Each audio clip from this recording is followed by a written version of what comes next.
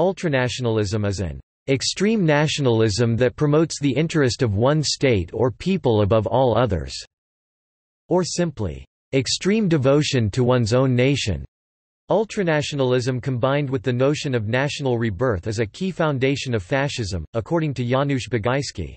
In its most extreme or developed forms, ultranationalism resembles fascism, marked by a xenophobic disdain of other nations, support for authoritarian political arrangements verging on totalitarianism, and a mythical emphasis on the organic unity between a charismatic leader, an organizationally amorphous movement-type party, and the nation. Roger Griffin asserts that ultranationalism is essentially racist and is known to legitimize itself through deeply mythicized narratives of past cultural or political periods of historical greatness or of old scores to settle against alleged enemies.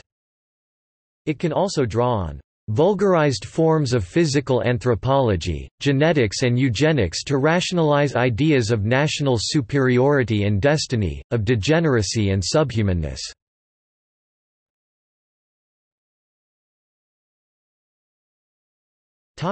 See also: Eternal return, Palingenetic ultranationalism.